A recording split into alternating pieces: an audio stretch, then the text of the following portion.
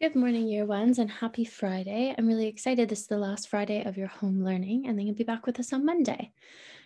So we know that we started our letter from the crayons yesterday. So today we're going to finish it with the last few parts that we're missing. Today is the 5th of March, 2021. And today we're learning to write for our purpose. And like I said, we're putting our letter from the crayons together. So before we get started on our letters, we have a revision starter. So you need to use your year one sounds and spellings to help correct the sentence in the box. I like to draw with crayons. I like to draw with crayons. Now remember, any words that are in green are words that are spelled incorrectly, and you will need to use your year one sounds and spellings, tricky word spellings, to help you fix it. So I'm going to let you pause the screen and have a go at correcting the sentence, and then we'll come back. Okay, welcome back. I hope you have a different colored pen or pencil that you can have a look at your work with. So although we love that it has a capital letter at the start, it is not the spelling of the tricky word I. We know the tricky word I. We learned it at the beginning of reception. We might have even learned it in nursery. So it's important not to get it confused with that trigraph I. I like, this is one of our phase 3 tricky words. We would have started learning that in September. I like, L-I-K-E, has that nice split I. I like to. Now this is a word to, but this to means also. What's our tricky word to? That's right, T-O. I like to draw with the. Imagine my tongue is sticking out as I say that word.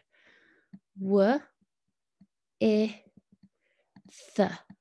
the like thumb. There we go. That's a common mistake we make, putting our F's where our THs need to be, but it's important that we check. I like to draw with crayons, and luckily they've already got their full stop, so well done. Give yourself a tick for every word that you were able to correct, so you could have possibly 4 out of 4 points for that one. All right, let's have a look. So yesterday we talked about writing for a purpose, and when we were writing a letter, we have to include different features. So we said the address tells us where the letter is coming from. The date tells us when the letter was written. The greeting tells us who it's for. The purpose tells us why they're writing. Questions help us to get a response. So if we ask questions, then the people we're writing to will probably write us back. And finally, just like we say hello with our greeting, we have to say goodbye with our closing.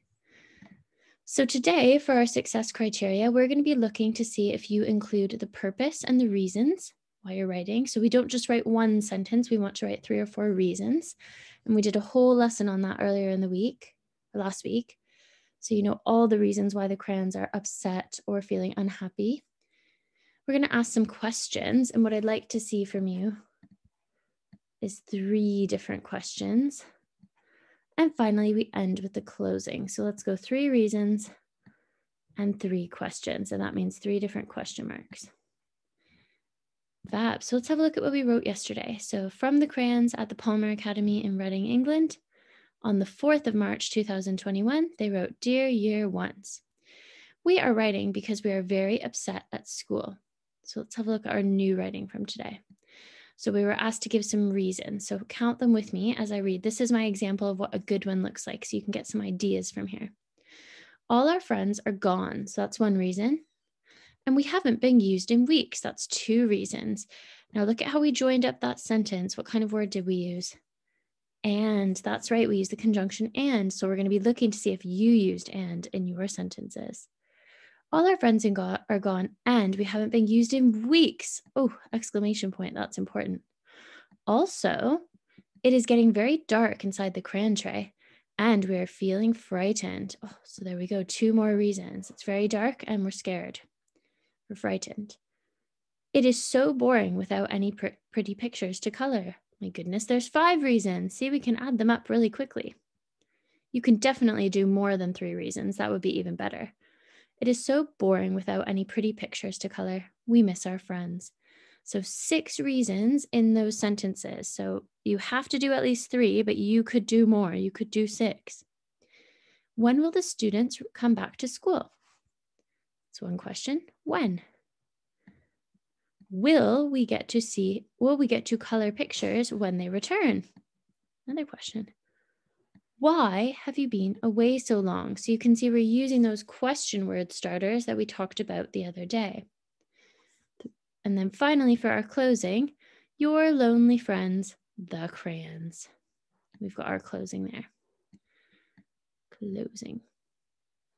So a few sentences we have to write today, remembering that we're giving 3 reasons at least why they're writing or why they're unhappy, and asking 3 different questions. If you're stuck, go back to your lesson on questions from Monday, I think it was, and you will see all those lovely question starters to help you.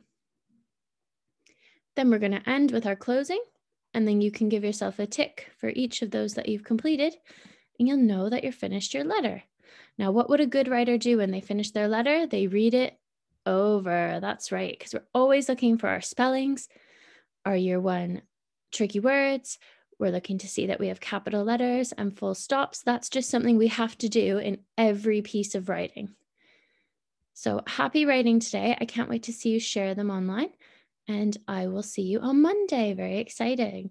All right, have a lovely weekend, and we'll see you soon. Bye.